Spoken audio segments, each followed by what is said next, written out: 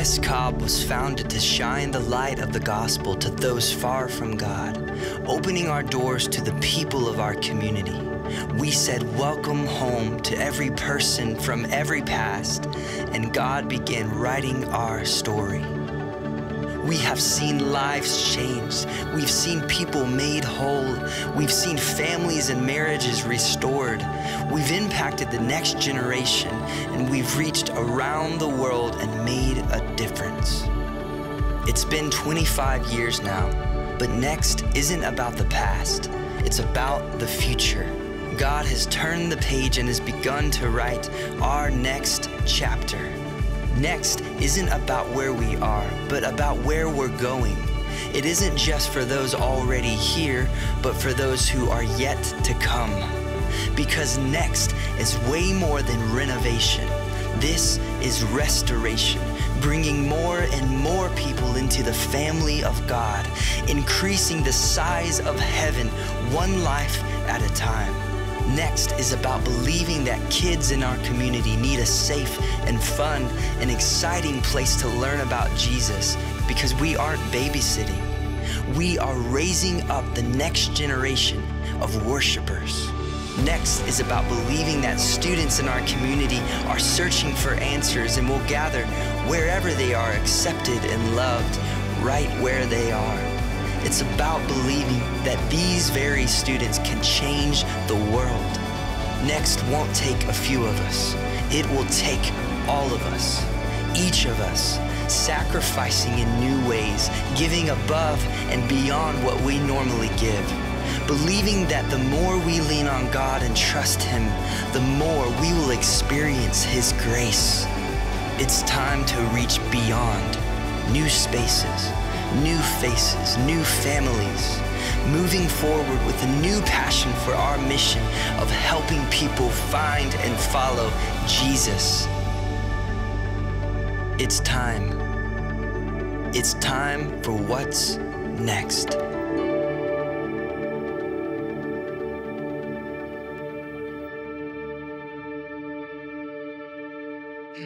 Hey, welcome to the season of thankfulness. Welcome to Thanksgiving. This is more than just welcome to church, like welcome to the season. That's pretty cool. I'm glad you're here. I would like to offer a prayer time at the end of our service today for the men in here. Do you realize what's going to happen this week outside of people eating a whole lot and some of you getting a break to go visit family members? On Thursday, around between the hours of 2 and 4 o'clock, do you realize the hospitals around here get prepped for men? Because there's guys who think, and they're over 40, that they can go out and play football. And you're laughing. No, you're not. You're praying. Okay. Yeah, there's the hospitals. Actually, this is a running thing with those of us who worked in the medical profession. We know what's going to happen there's a lull before the storm, and there's going to be wives with that look on their face that says, I told him so, that are going to be pulling their husbands in from either football injuries or turkey accidents. Guys feel the need to fry birds on Thursday, and God bless them. All right. Welcome to the season of Thanksgiving. I'm going to ask you a question that you're probably going to get asked a lot this week. You're going to get asked by your family, probably coworkers. If kids you're in school, you've already been asked this. You're going to hear it on social media. It's going to start lighting up this week. You're going to see it on commercials. They start the Publix commercials this time of year. The same one with the little salt and pepper shakers, run around the table. That's creepy. They also do the one with the little girl that when grandpa comes, you end up crying and mad at your TV because all for Publix supermarket. Here's the question. You've probably been asked already. What are you... Say it. Oh, you've heard this. Yeah, what are you thankful for? We take this time of our year as a season, and hopefully it's not the only time, we stop and think, what are we thankful for? I'm going to ask us, though, to take one step further and think about why we're thankful for that. When you came in, you got some name tags, hopefully, and you were given the opportunity to write down something you're thankful for. Hopefully, you had an answer. But did you stop to think about the why? Because what we're thankful for, that quick answer that we have, versus the why behind we're thankful for it are two very different things. And they actually have two very different impacts on our life as well as the people around us when we stop to actually think about the things that we say we're thankful for, right? I had a teacher in high school that I absolutely could not stand, and he ended up probably being one of the best things that ever happened to me. My English professor, he liked that we had the ability to write papers more than I liked that we had the ability to write papers. We wrote and wrote and wrote in his class. We would read a book. We would have 5 days to read this book, and we would have the weekend to write a paper on this, and then we'd bring it back in, and the big company, the red pens, actually sponsored this guy. They sent him a thank you letter at the end of every fiscal year for being the sole supporter of red ink. He would just rip through those, but then he stopped part of the way through the year, because here's what he wrote after every paragraph. He ended up getting a rubber stamp that said this little 3-letter ugly word. I'm embarrassed to say this in public. It said, why? Why? And this is why it became a bad word to me, because he started running through things of ink after every paragraph, every sentence. Why? Well, the character in this story, blah, blah, blah. Well, why? They did it, well, why? And he'd give our papers back on Tuesday, and we get to rewrite the entire thing. And the next day, why? And we get to rewrite the entire thing. This continued my entire year. And he said, when you get to the point where you cannot ask why anymore, that means you've explained things correctly and you've thought things out differently and you've done a good job. And that was more than getting through English for me. That was a life lesson. When you really start to take the time to examine it and dig down into the why, it really changes everything for us. And I started thinking, we as Christians, we get really used to this, where we come in and we sing songs about Jesus. We're thankful for salvation. We pass an offering plate. We see the people we usually, and we get into our routine. And we stop to really be in wonder about what is occurring here this morning. I mean, think about it. A lot of you went through some pretty big challenges just to even get here in life, much less just this morning. And we had the opportunity to gather together in a community with people that we know and love, and people that know and love us, or people that love us that don't even know us because we're here. And we got to come before God, the maker of the entire universe, and just put life aside for a few minutes this morning and just be with him and other people who are just trying to make it too. That's pretty outstanding, isn't it? We miss it, don't we? We stop asking the why. And it's pretty easy for us to do that with things that we say we're thankful for as well, right? You know who doesn't have this problem? Kids. Kids do not have this problem at all. You ask a kid what they're thankful for, there's probably a kid who's still out there trying to fill out his name tag right now.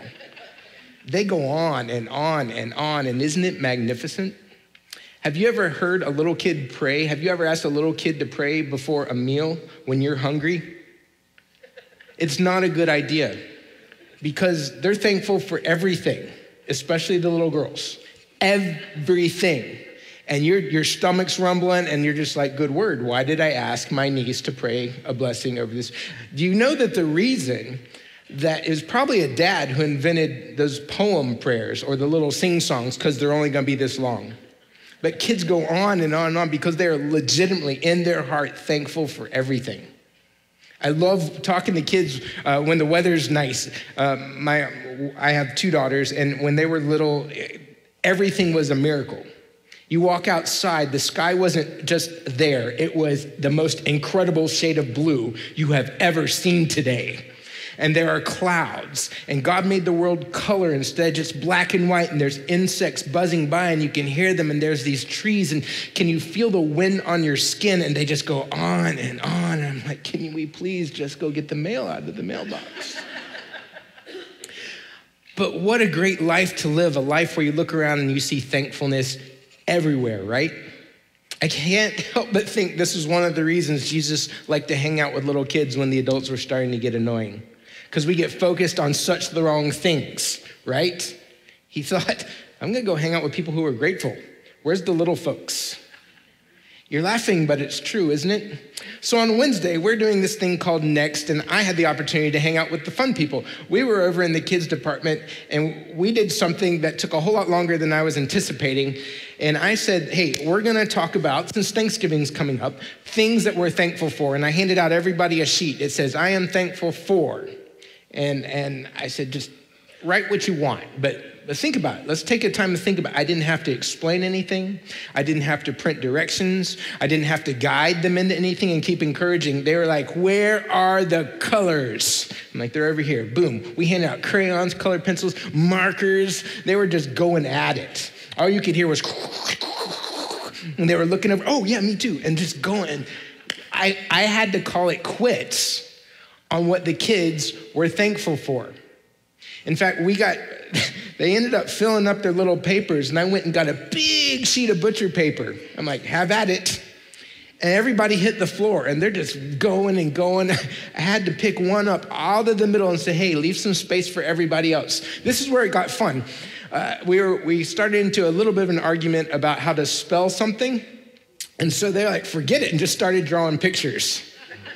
And we spent the rest of our evening Wednesday trying to figure out, oh, okay, those are trees. Oh, that's your family. Oh, that's your pets. Oh, you don't have pets. That's the pet you wish you have. You're thankful for things that don't even exist. How great is that? And then I had to go back and hang out with the adults. Like, gotta go to work tomorrow. What's wrong with our perspective? So I thought I would share a couple of lists that I brought. And this one was from my friend Connor, and he filled his paper out and said, Pastor Todd, I'm sorry, I decided to stop at 25 things. I ran out of space. And these are the things that an elementary boy was thankful for. TV, mom, these were not in any order, by the way. TV, mom, friends, dad, home, soccer, baseball, donuts, pizza, God, Jesus, again, not in any particular order, healing. How many of y'all had that on your list? Food, ice cream, candy, freedom, my church, pain, giving, earth, music, tech, and school. And then I did something fun. I challenged him on his list. I said, hey, I want to know why, just to see if they were writing, the thing that me and you do. So let's go down your list. Why is a boy in elementary school thankful for school? I think you're just saying that. He said, no, it's where I actually get to spend some time with my friends. I have teachers that really want me to be smart. It's going to help me and he just went on and on. I'm like, whoa, okay. And why are you thankful for church? And his list was just as long as the first list of things he was thankful for.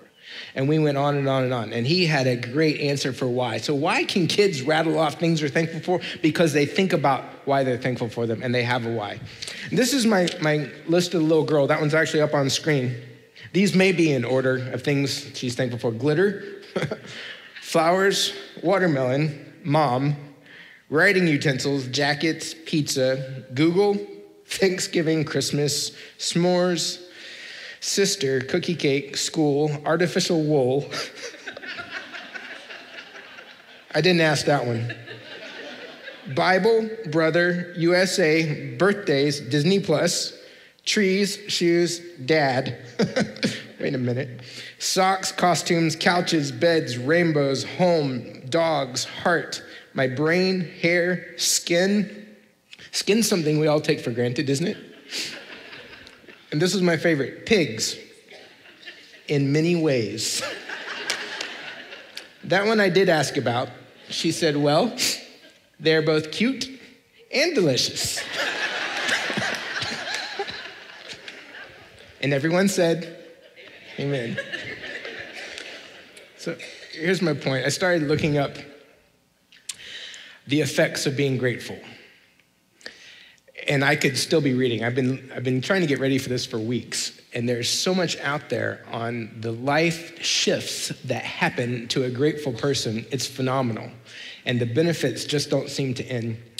I was reading a report in Psychology today, and it said this. When we feel and express, those are two things there. When we feel and express, which are two things past. We just normally think about it. But when you take the time to feel and express gratitude, it can cause a chain reaction of reciprocal good deeds, which reinforce feelings of appreciation between those in a relationship. Which means this: gratitude sparks a chain reaction that changes your reactions. Gratitude sparks a chain reaction that changes our reactions to the world around us. Gratitude sparks a chain reaction that changes our reactions to the people around us. And here's why. You cannot be legitimately thankful for a thing or a circumstance or a person without it shifting how you think and feel about them. It can't. That person at work who drives you nuts, when you take the time to get to know them and the why they behave how they do, and sometimes you try really hard to find some redeeming factor in them, but when you can do that, all of a sudden it takes the tension off of your relationship, right? When we, as parents of little people, take the time to realize, yes, I don't get to sleep anymore more than 4 hours and it's all broken up, but there's this little tiny pair of hands that gets to hold on to my finger in the mornings when I wake up. Oftentimes, after we've gone through some sort of trauma, we can see the other end and realize the things we've taken for granted in between. It shifts, right? So gratitude causes a chain reaction that changes our reactions. That's the whole point. Gratitude never, ever changes. Your gratitude doesn't change other people. Now, when you decide to express it, it does. But gratitude deeply, deeply affects us. So if you walk away with nothing else, I want you to walk away with that phrase in your head, because it changes when somebody's going to ask this week, hey, what are you thankful for? Because I want you to ask the why, because it's going to spark some other things inside you that will force some relationship changes with the people around you. Gratitude causes a chain reaction and changes your reactions to the world. Everybody got it? Put that back up on the screen for me. I'm getting a few head nods, but I have to prove this. I'm sorry, I work with kids. I'm not gonna make you do motions, but I do need to hear this because I need to know you have it. Are you ready? Gratitude sparks a chain reaction that changes your reactions. And you can fill in the blank after that, to the world around you, to the people around you, to your circumstances, to my job, to my home, to my relationship with the Lord. So there are 3 phases of gratitude I want to talk to you about today. The first one is realization. That's when you answer the question, what are you thankful for? This is the easy part. All my type A's just got their pens out. They're ready to fill out an outline. This one's for you. Realization. 3 phases of gratitude. The first one's realization. That's when you take the time to go, hey, that person or that thing had a positive impact on my life. You realize it. That's very quick.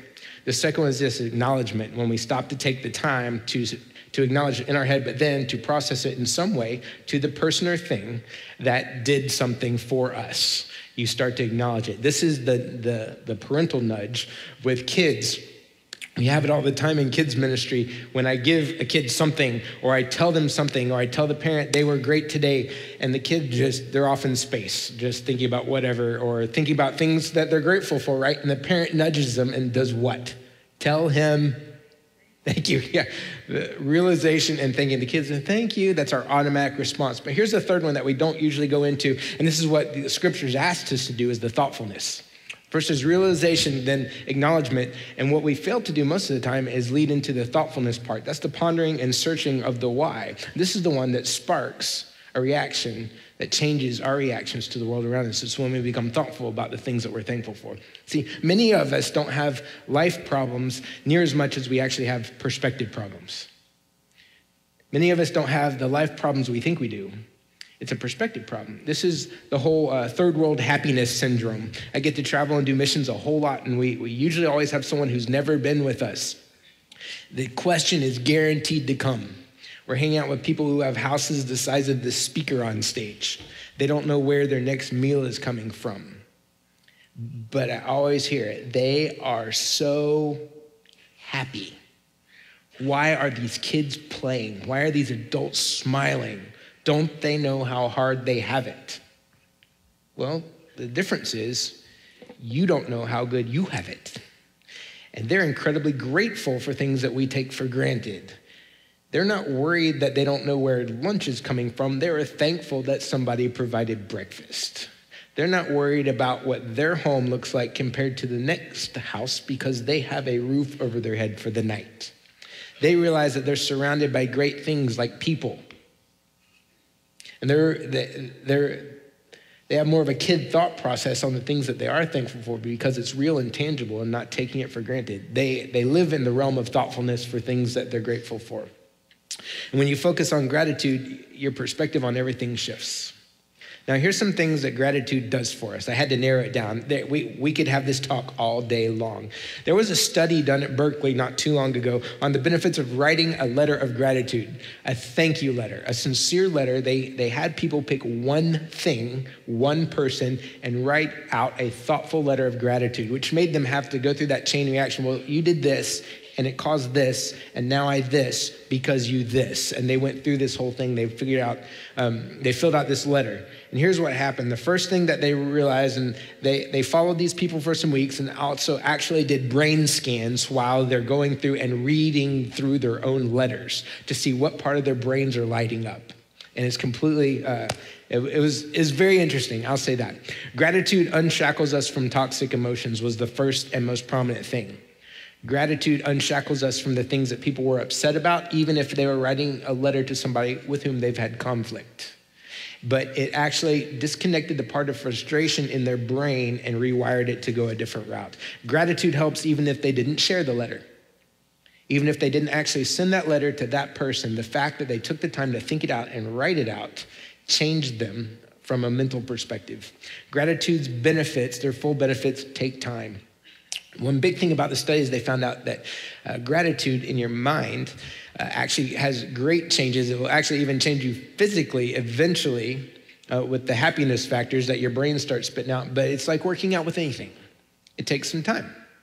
And it's an exercise habit. So it really is a habit that you can develop and grow over time that changes the way your brain actually processes.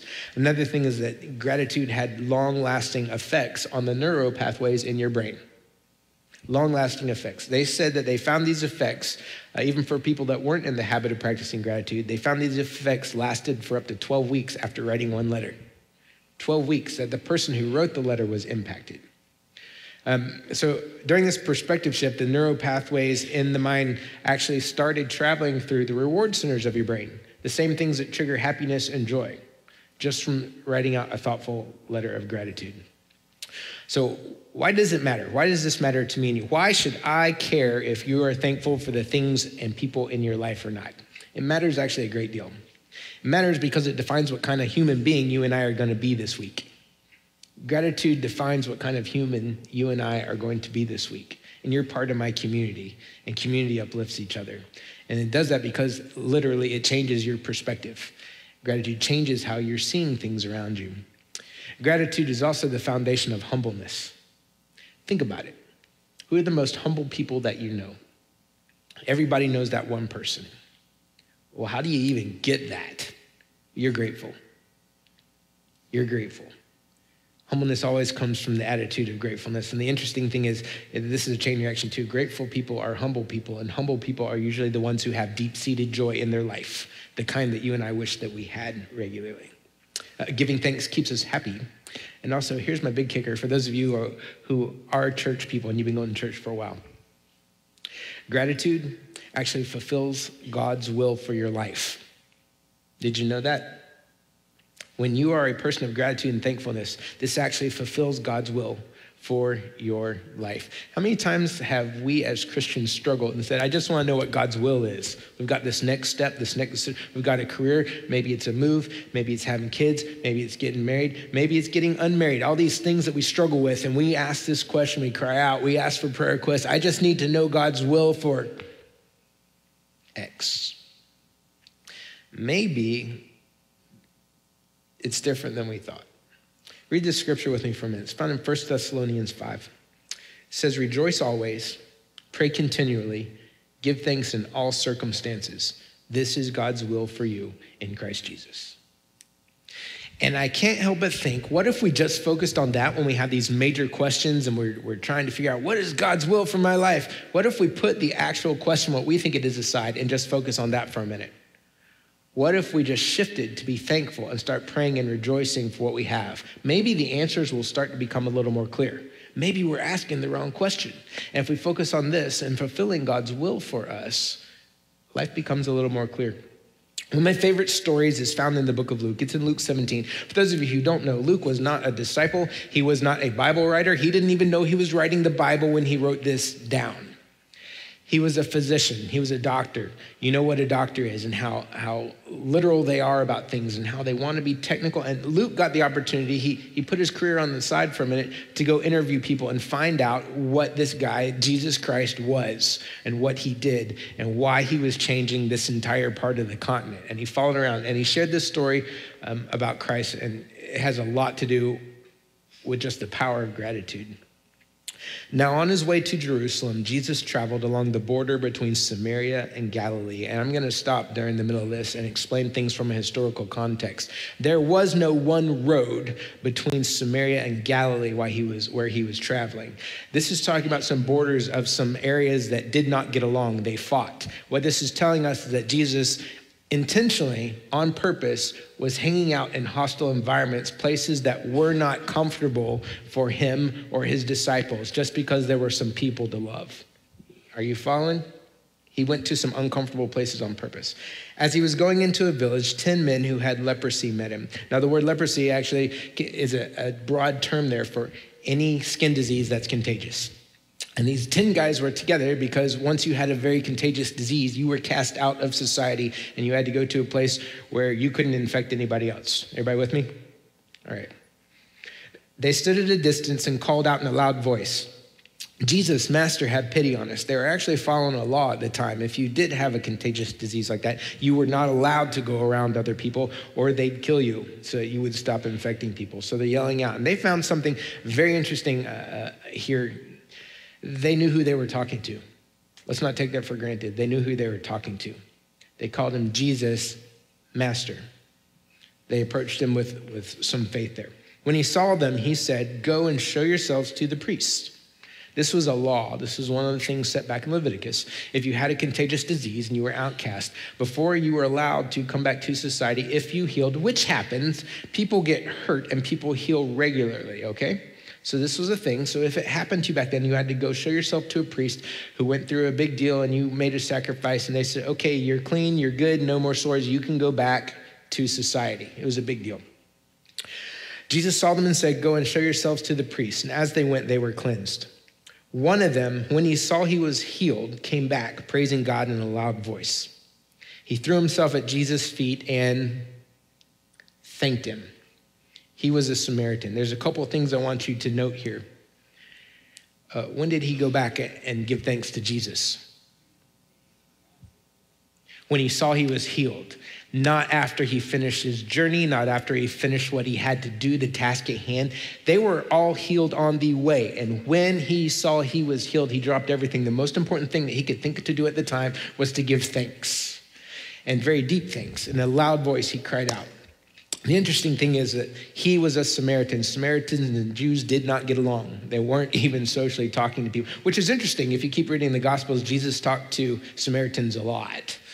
But this guy wasn't even supposed to be talking to Christ, a rabbi. But he came back and thanked him.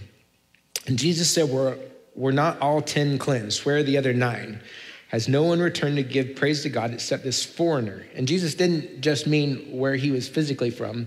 Foreigner, meaning he was not familiar with the ways of the Christ. He wasn't familiar with God's traditions because they didn't follow the same customs as the Hebrews. He was foreign to understanding God's laws and God's ways, and yet he still got it.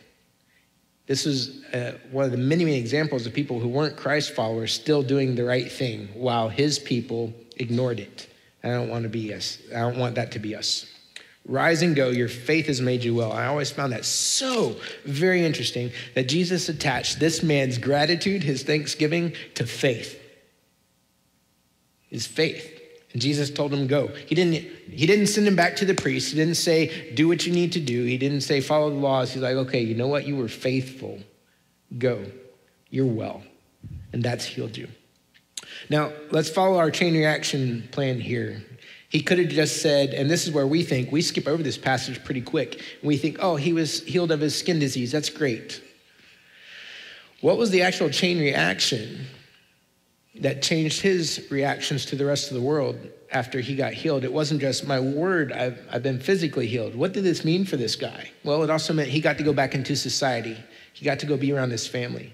He got to talk to people. He got to go to a house of worship. He got to go to the market again. He got to have a job and support himself. He wasn't waiting on the kindness of others to know where he was going to eat anymore. He got his self-respect back as a man. He got the opportunity to lay at the feet of Christ. I mean, the list goes on and on and on. So I don't know what you chose to write down that you were thankful for this morning. But what's your why? What's your why? And the great thing about this guy is information plus application equals transformation, right? He had the information, he knew what he was thankful for, but then he did something about it. You see, that's the key, that's the difference.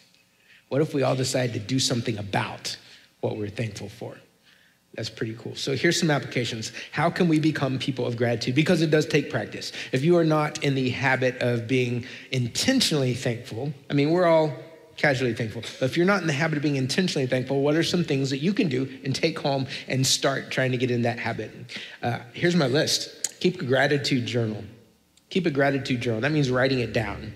It's one thing to think something. It's another thing to feel something. When you take the actual step to physically do something, it sticks it in and makes a difference. I use something called the 5-minute journal every morning. And every evening I write down 3 things that I'm thankful for, and then the why, and then in the evening I write down, hey, what happened during the day and what are you thankful for? And it is literally changing how I think about my day. Write letters of gratitude. It's gonna be hard for some of you because you already know the person that you need to be writing that to. You don't have to send it even if it's that tough. But if you do, it might change them. Thankful, thoughtful prayers. Say it, and say it specifically. Start treasuring the good around you for the day. Start a Bible plan on you version and on thankfulness. Make a list and share the list. I got the opportunity a couple weeks ago. I had breakfast with Gary Chapman. Gary wrote a little book called The 5 Love Languages. And this book has outsold itself for 10 years straight. It's been the #1 bestseller for years and years and years and years. And I got to sit like this far and ask him questions about, I love the book, I love your ministry. How's it really work at your house? Like, let's get real. And you know what he does? He actually wrote down a list on, like, it's 2 sides of paper, and it's pretty small, about things he loves about his wife. I'm thankful for her because, and he started writing. And he wrote the whys. It just caused this chain reaction of realizing why he got together with this lady in the first place. He said, anytime I'm frustrated, anytime we are not getting along, anytime I feel like I'm not her man, I go and pull my list out. Because when you read through what you're thankful for in a person, you just can't be upset at them anymore because you remember. Gratitude helps us remember. Give thanks to the people that have blessed you in some way. Make the phone call, write the letter, do what you need to do. And the chain reaction here isn't just us. It's not that we get changed, and the perspective and everything I've talked about is absolutely true, and it is God's will for your life, and it will change you. But when we get to the action part, when we start to do something, because true gratitude demands action, right? If you're really thankful for something, you're gonna do something about it. I mean, if you're thankful for your church, this is where you're gonna give, this is where you're gonna serve, this is where you're gonna gather in community, and this is where you're gonna worship the Lord. If you're thankful for your spouse, it's gonna change the way you react to them. If you're thankful for your kids, if you're thankful for your car, for crying out loud. We have one, right? It changes the way you're gonna do things. It demands an action. So here's what I want you to think about this week. I am grateful for blank, therefore I will blank. For you, it's the quickest path to joy. For somebody else, it may be a life-changing moment. Somebody just may need to hear that they've made a difference in your life in a big or small way. So think about it for a minute. What would be different in your world?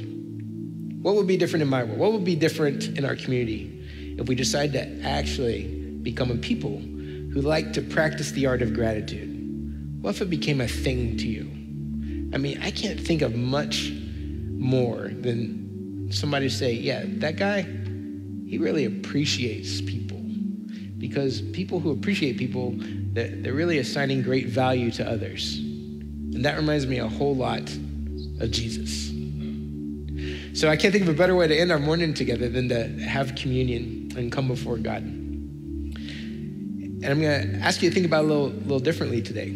I want you to think about the why. Why are you thankful to God? What is it about salvation that changed you? What is it about being around this community of believers?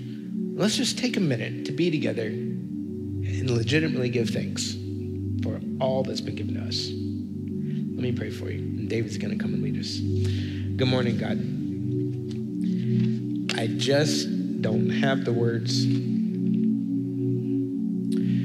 to convey thanks this morning for all that you've given us.